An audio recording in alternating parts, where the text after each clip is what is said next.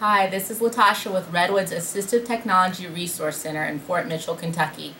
Today we're doing a little video on the Little Step-by-Step by AbleNet.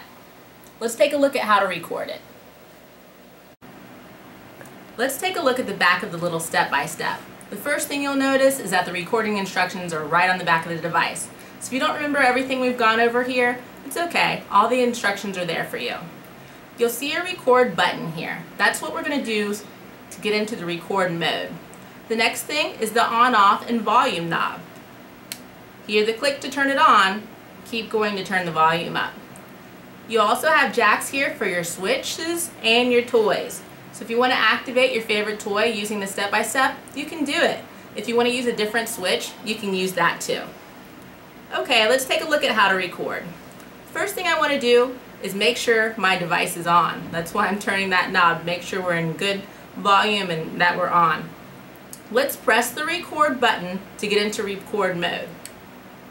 I know I'm in record mode when that red light comes on. Each time I press the button down, I want to speak my message. 1, 2, 3. When I'm finished, I'll press the record button again to go out of record mode. Now that I'm out of record mode, I should be able to hear all of my messages back in sequence. 1, 2, 3.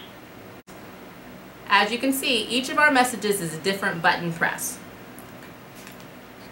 So now that we know how to record the step-by-step, what are ways that we could use it? What about telling knock-knock jokes or reading stories? Those are things that have the same message in a sequence and they're repeated. So if I'm reading the book pages out of a story, each page might have its own button press.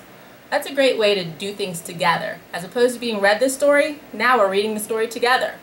One thing I want you to know, this is a little step-by-step, but they also make them in bigger sizes.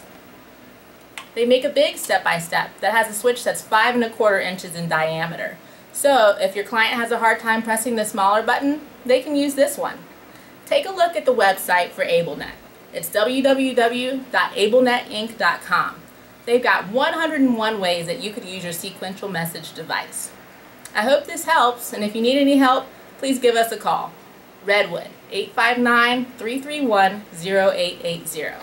Thank you.